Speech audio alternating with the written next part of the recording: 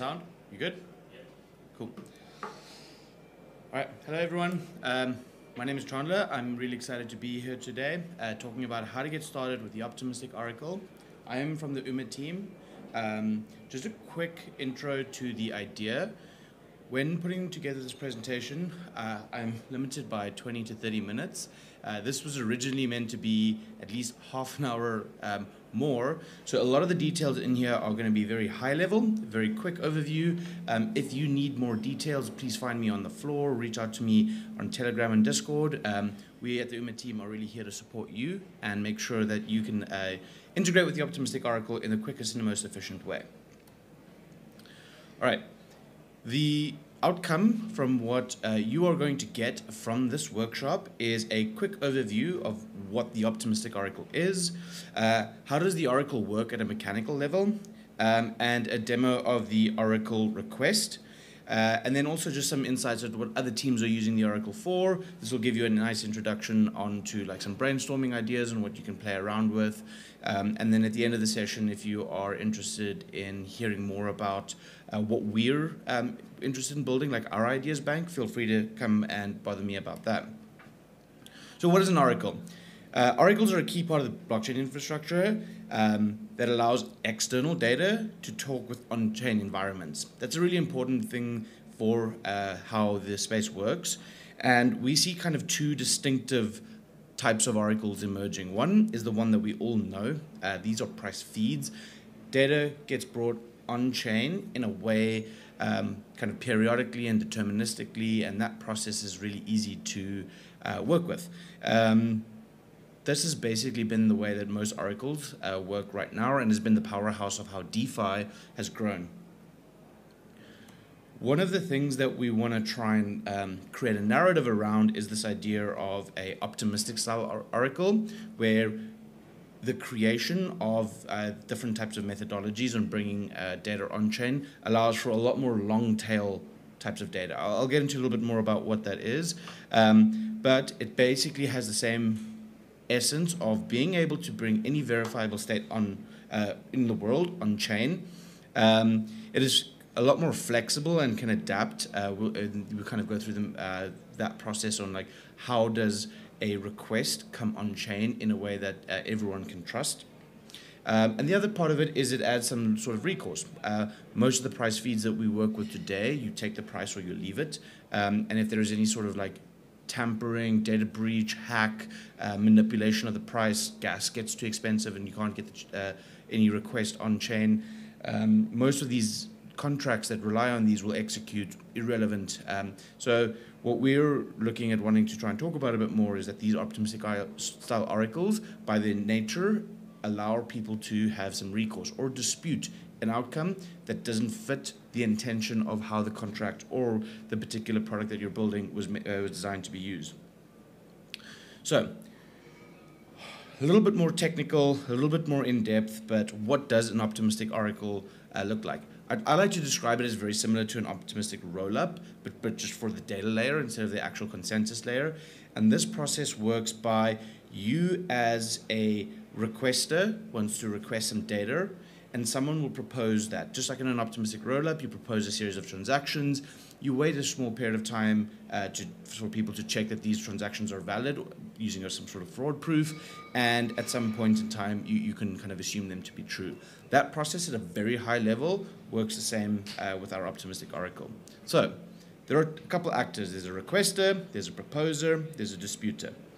And in this case, we have a requester who will ask a question.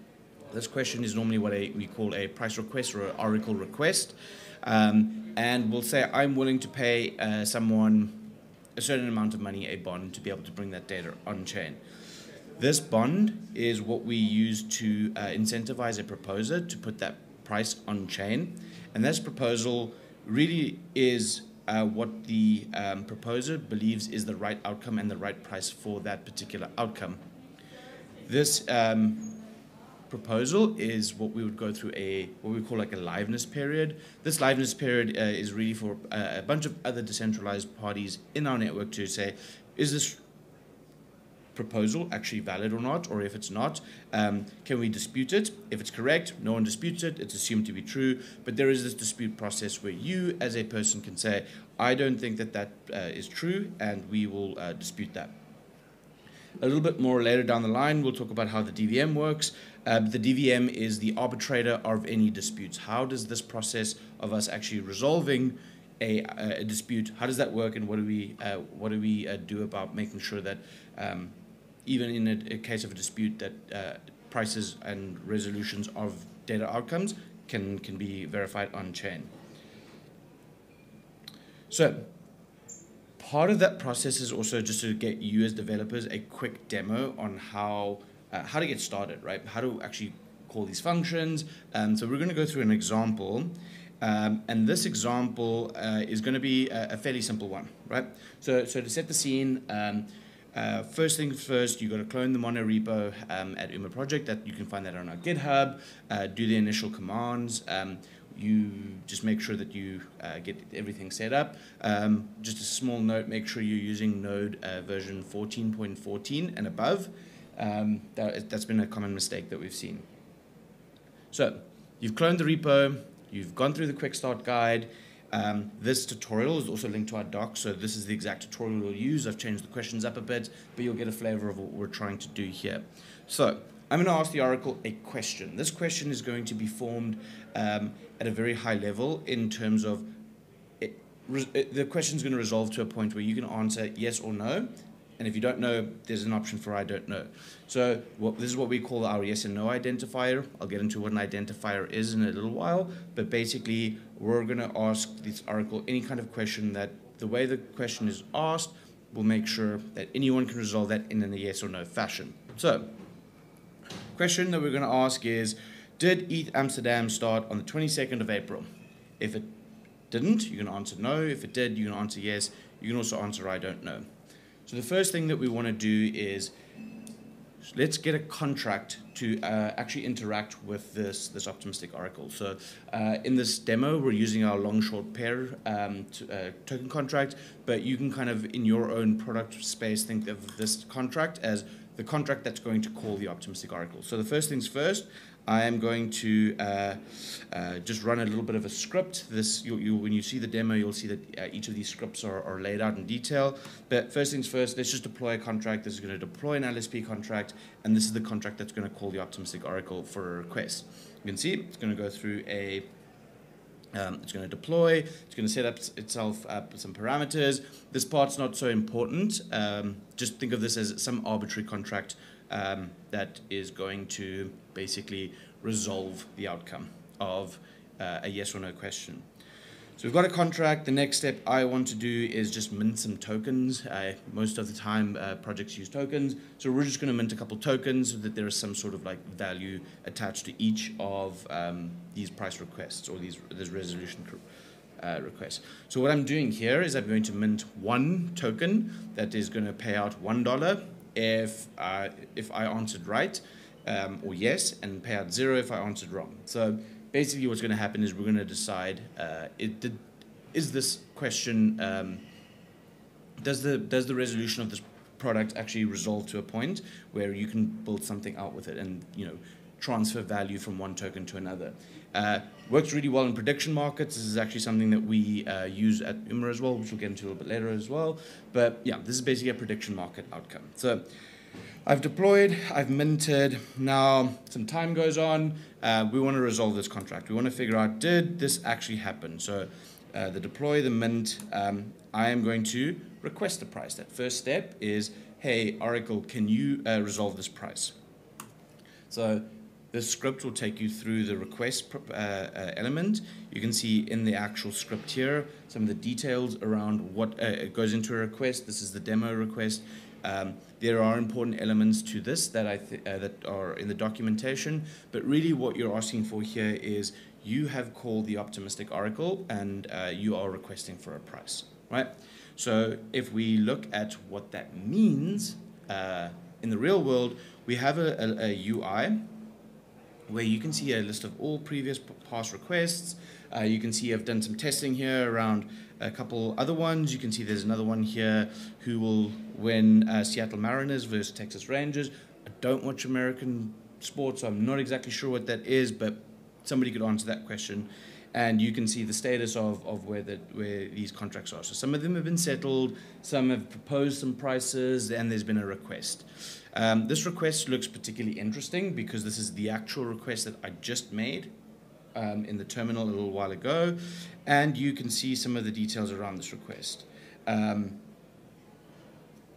right, let me just, this is some testing some more. Wait, hold on. Let's go one more time. Get my wallet. Just let it load up. So this is what a request will look like. Each request can have a series of data points in them. Those data points, it can be the request timestamp, the identifier that you're using, as well as some sort of ancillary data.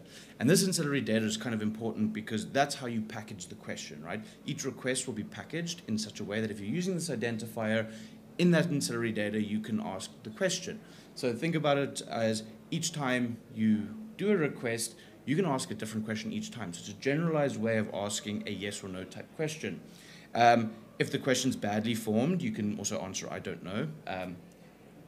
You can also answer yes or no if it is well formed. And I think this one's fairly straightforward to kind of wrap your head around the idea that a question that resolves in yes or no just kind of really is a binary outcome.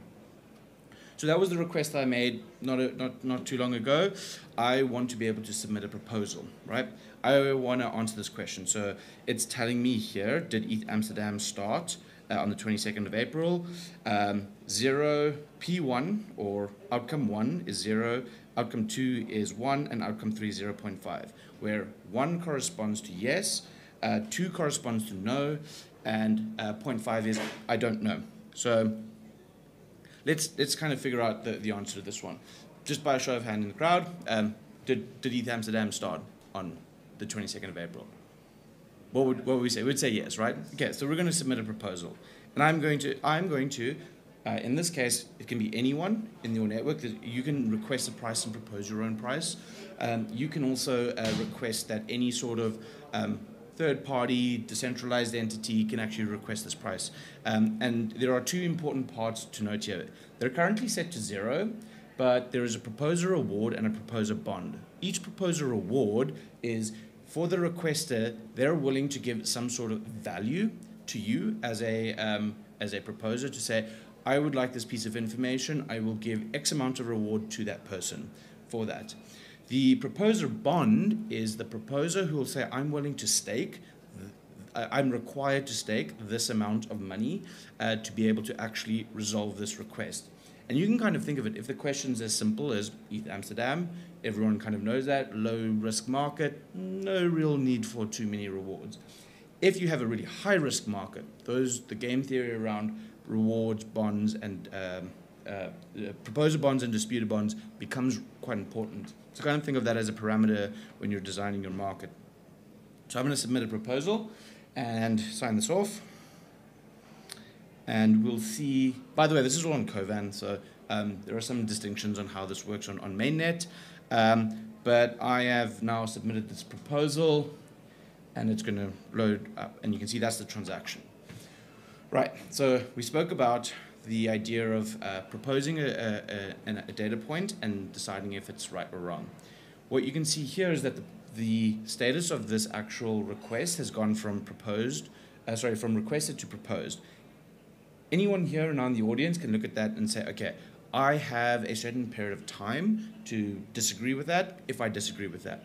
I think we don't disagree with it, so we're not going to go through that dispute process, but if I did, I can go ahead and dispute this. We can do this automatically through some bot infrastructure, or in kind of these more nuanced type markets like this, you can do it manually. And you can see the custom liveness period that I set for this particular transaction is 2 minutes. So I've basically got 2 minutes to talk till this market resolves. And if I can convince you all not to log on to this contract and dispute me, this basically will resolve by itself. If there is a dispute in that time period, we will actually escalate that to the data verification machine. That data verification machine is a token-weighted voting system that is a kind of implementation of Vitalik's Schelling point theory, where the kind of source of truth people will aggregate to actually voting towards that. And so the dispute and resolve kind of process happens with the token-weighted voting system. And that process is a little bit slower. So this liveness period really is just the slowest way that these markets can, the quickest way that these markets can resolve. And if in the event of a dispute, it's a hold on, let's go and make sure that this outcome is correct, and the DVM arbitrates that dispute. The important parts here to actually remember is that the proposer bond and that disputer bond comes into play in the event of a dispute. If I propose something, I get my bond back if no one disputes me, meaning I as the proposer did something correct and no one was willing to dispute me on that. If I am disputed, that disputer has to put an equal bond for that dispute, and whoever wins the resolution, if the proposer was correct, they win both the proposer bond back, the reward, and the disputer reward, the disputer bond, and the vice versa if the other happens. So it really is a game of staking your, putting your money where your mouth is to say, I believe that this is correct, or I believe that this person's done it incorrectly.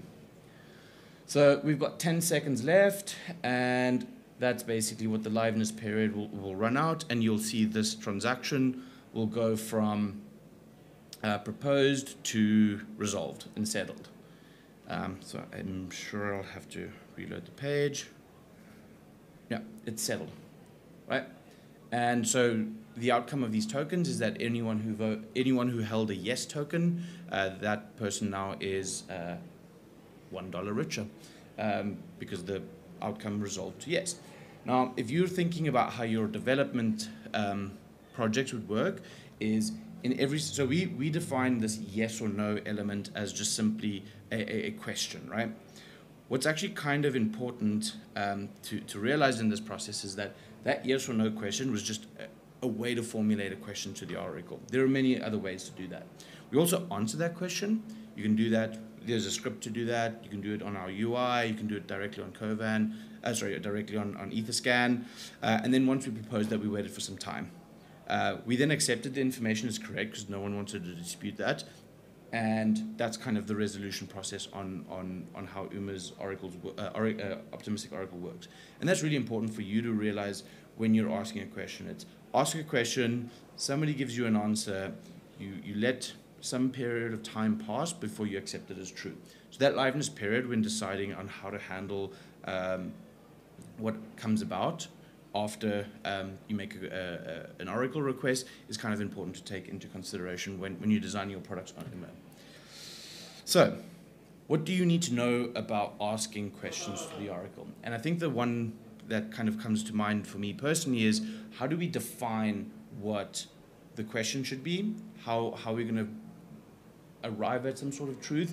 And in our example, we used a yes-no question where we laid out a methodology, which we call an UMIP, or an UMA improvement proposal, where this defines the source of truth. And the source of truth is for us to say, we're going to follow this methodology and you can use this identifier if you follow that methodology. In the yes-no question, we simply said, ask a question in the form of yes or no. It'll resolve to yes if the outcome is yes, and no if the outcome is no. And if you formulate a poor question when the answer is unresolvable, we'll get to an unresolvable state. That's the methodology at a very high level. I'll show you an example of what that looks like in a second, but you as a developer can actually define what that is. You can maybe ask some other types of question is, what's the sunny, what days of the year are sunny? And then you use Yahoo historical weather. You can use on-chain data, if you'd like, say, what's the TVL of a certain project, and we're going to use DeFi Llama as that source of truth. What is some other type of metric that is arbitrary for kind of a price feed to want to like create and push on chain?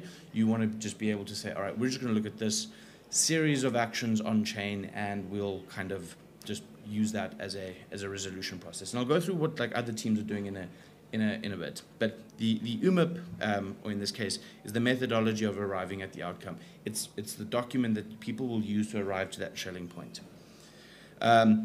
For your use cases, if you're building on testnet, don't worry too much about actually creating this UMIP. It's really just for mainnet. We'll simulate a lot of the answers and how to go about actually resolving your own price proposals when you're working on testnet. That liveness period is quite customizable, so I set it for 3 minutes for the sake of this demo. We usually set it for 2 hours. You can set it for a couple of days. That I think is just something important for you as hackers to realize, that just play around with that liveness period and you can kind of work with that a little bit more. And the other one is that this is decentralized resolution. The requester, the proposer, and the disputer all don't have to be the same person, specifically with the proposer and the requester.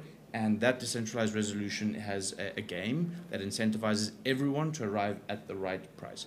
If you're looking at a price proposal and you look and it seems wrong to you, it's basically free money for anyone that wants to dispute. And you know as a proposer that if you put something down wrong, somebody's looking at your proposal ready to dispute you. So, things that are currently been built on this sort of kind of Oracle system is we have something, a lot of the prediction markets from Polymarket, actually all of them are being resolved with UMA at the moment. DeFi insurance platforms where the outcome based on the on-chain insurance contract needs some sort of check to see, did this outcome happen? Sometimes it can be off-chain data or off-chain events that trigger an insurance breach, and you can use our Oracle to work with that. Optimistic governance is quite interesting. Optimistic governance is simply community votes on an outcome. You need someone to basically implement that. And so you can write these governance processes to be a lot more efficient than the traditional snapshot. Somebody has to execute it. You can create decentralized ways of doing that using optimistic governance. We've recently just put in a module called the Zodiac module that kind of does this, and it's a first use case that we're looking forward to developers building on at a later time. Rewards as a service, basically action reaction. In most of the time, rewards that you get is you do something for a protocol, they reward you in some way, right? You do an action, they give you a reward. How can you create systems where that action triggers some sort of event, whether it doesn't have to be on chain, it can be off chain. KPI options is an example of that. It's probably UMA's most famously used product at the moment. It's a really tokenized incentive mechanism for communities. And then you can also build synthetic asset markets, right? Synthetic assets are just derivatives. Derivatives don't need to be priced every 5 minutes. You really just need to price a synthetic asset at the time of expiry. And so it really works well for these sorts of use cases. Some of the teams, I mentioned Polymarket, the insurance protocol that we're working with right now, Sherlock. The other one that I haven't quite mentioned a lot is Across. Across is an L2 to L1 relay.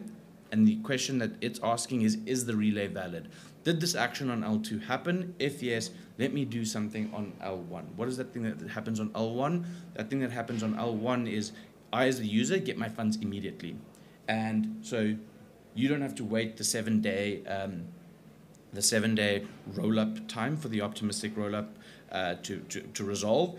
And what we're saying here with Across is I'll front someone the money, take on the 7-day risk if they don't, and give the user their funds now, and I'll charge a small fee for that. And that risk allows people to relay out of L2 really quickly, while some liquidity providers take that 7-day risk. It's a really efficient protocol. I'd highly recommend if you're using L2s, give that a try. Synthetic tokens, Fox. What was the price of the Fox token? We created a fundraising contract, the LSP contract that we're using for the demo. We also use that to create a success token for Fox, where they basically use that to hand tokenized payout function to their investors, that if the Fox token rallied while the investor was part of the fundraising round or the vesting schedule, that the investor would get more tokens, a way to like tokenize that incentive.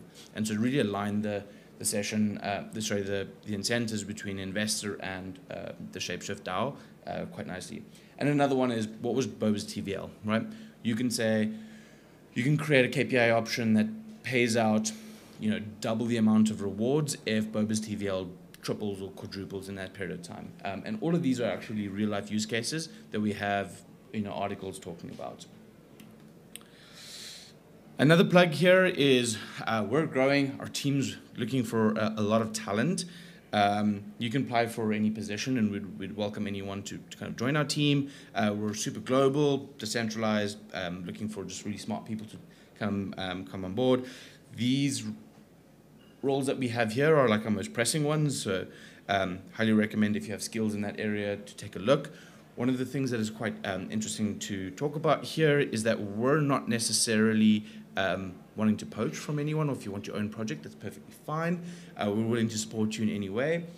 But what I would recommend is that if you have a friend that you think might enjoy a bit of time working for a protocol like UMA, we pay out a pretty decent referral program.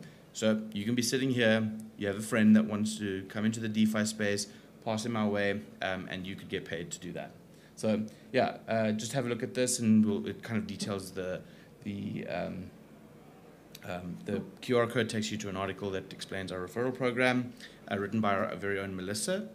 And yeah, if you want to stay in touch, reach out to me on Twitter. You can visit umaproject.org.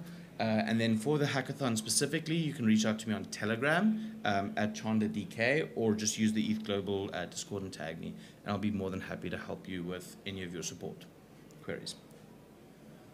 Cool. Any questions, guys?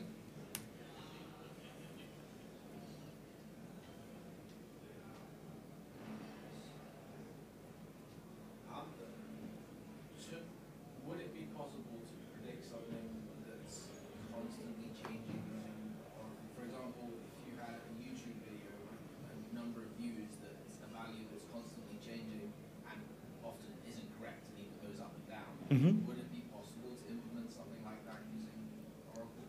Yeah, so each request is tied to a time. So prices also change all the time, right? Yeah. So how do you find out what the price was at a particular point in time? Each of the requests that come through are time boxed. Yeah. And so you'd say, what were the YouTube views at that point in time, right?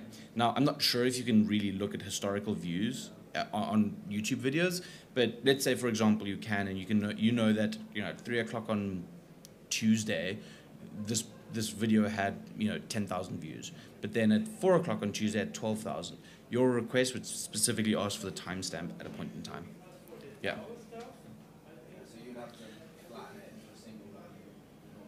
Yeah, indeed. And I think unless you're like an actual YouTube, I stand under correction because I don't actually know this, but I think only the YouTube channel owner can view the historical data, right? Yeah, and so that's actually a limitation that's worthwhile exploring here, is that if this data, because it's decentralized participation, anyone that wants to partake in it needs to be able to verify the information themselves. So it's like somewhat publicly verifiable, right? So to ask a question like the YouTube views, depending on if that works, if you can get that data, it's perfectly viable. If you can't, it doesn't really work. But what you can maybe say is, let's take prices from the top 5 DeFi assets, bundle them together, and then create some sort of price index, and do some calculations on that, right? So that's something that's possible, because you can easily get historical prices from multiple sources, right? But yeah, it's a good way of thinking of off-chain data and how you can bring that on-chain. Yeah. Cool. All right.